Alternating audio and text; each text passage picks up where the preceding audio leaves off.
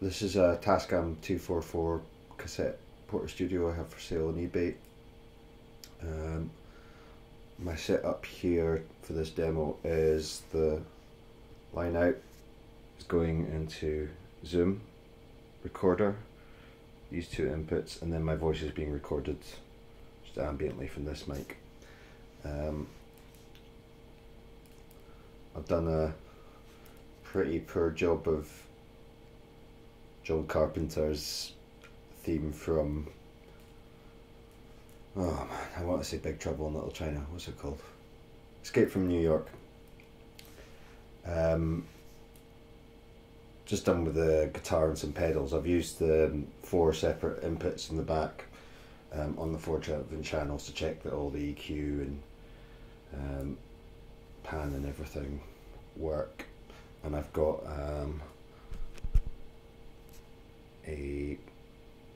my mind, I'm having a brain fart today.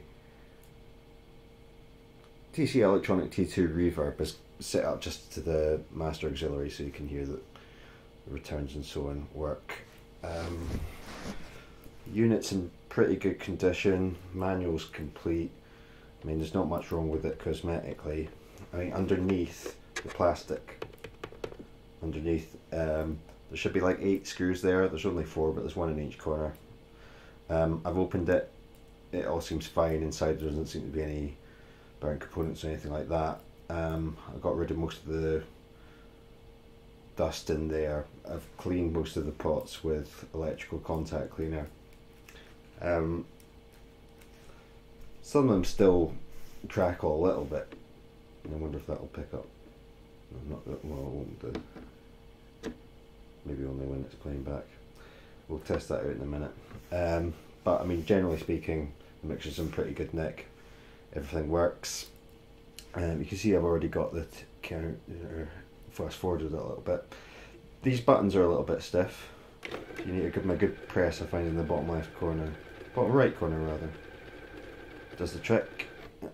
So is your returns working. I'll show you fast forward working as well. Rewind it again.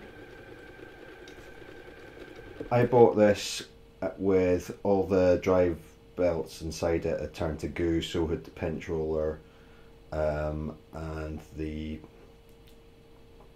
the idler tires were worn, usable but worn. So all those rubber parts have been replaced. I'm trying to give it a bit of cleaning while I'm in there. Now, despite that, there is a bit of wear and flutter. I think that's what I mean. There's a slight. I've got one of the sounds. I'll be able to demonstrate it quite well. There's a kind of warbling vibrato to the playback of it. I mean, the fidelity's good, like in terms of how hot a signal you get back from the cassette compared to what went in through the mixer. That's pretty good. Frequency response, etc. That's all fine. So you know the tape heads seem to be in pretty good condition, and I've cleaned them with alcohol, proper cleaning alcohol, like not like Wicked or anything. So I think probably what it is, I mean, I'll look up possible solutions to that and stick them in the auction. The idler's kind of bouncing off the spindle thing a little bit. So that might be that the spring that pushes it against, you got to imagine that the idler thing's here and it goes up against that spindle. It bounces against it a little bit rather than being a constant. So I imagine if you got that spring from Tascam, then that would sort it out. Probably quite an easy and inexpensive fix, but I've done enough on this for it to cease to be kind of profitable or fun for me to kind of like iron out that very slight issue. I mean, it might not be an issue depending what you want to use it for. I mean, I think it's got quite a nice quality to it. If you're using it as a kind of yieldy collector piece in conjunction with digital technology, then it might be quite nice to record a part on this and have it a little bit warped sounding, and then bring it back into the digital domain. But you'll hear what I mean when I press play. So here we go. So which channel? I left that one, yeah.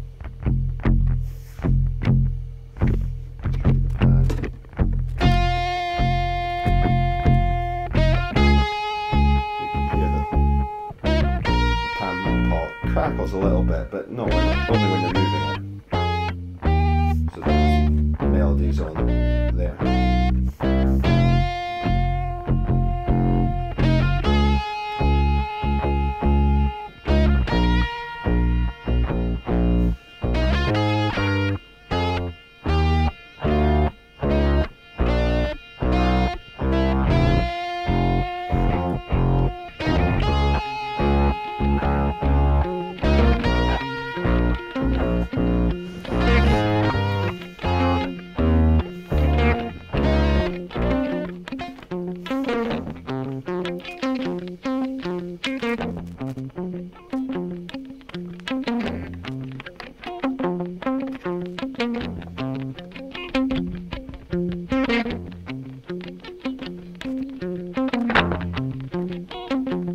Try to give you an idea that all these different pots work. I'm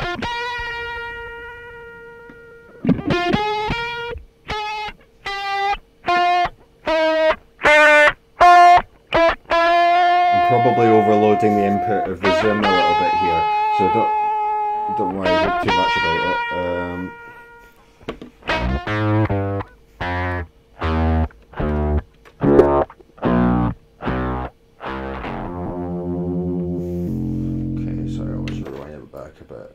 So I can do a bit more of that. I mean, you get the idea. You can probably hear that. I mean, it seems to be. I only noticed it really, I think, in that pan pot. I mean, there's a little bit of crack down there. Not bad though.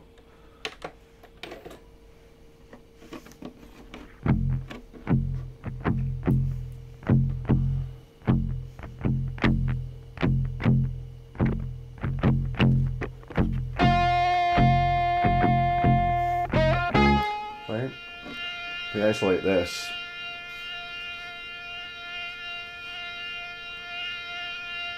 You hear there's a little bit of noise in there. I think that was actually one of the guitar cables I was using.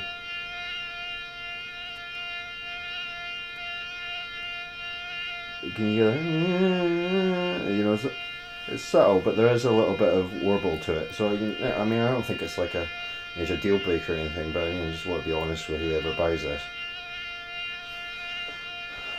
So yeah, I mean, it's pretty good condition. I mean, I've seen these go for crazy money, but I don't know if it's realistic, really. I mean, there's folk on eBay at the moment who are asking for 450 quid or best offer for a professionally refurbished one. I mean, I've refurbished it a bit. I wouldn't call myself a professional, but I mean, what's wrong with it?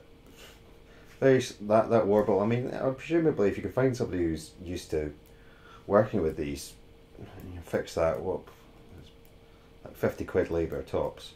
So, I guess I'm going to be asked for like 150 quid for this plus postage. So, if you pay an extra 50 quid to get that, then you've got pretty much a perfect working machine with a manual. And you got it for 200 quid plus postage. So, I mean, it's a lot less than.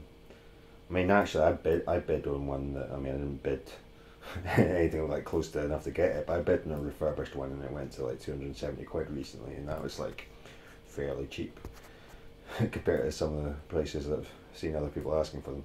So yeah, I hope it's going to be reasonable value for someone. Thanks very much. Bye.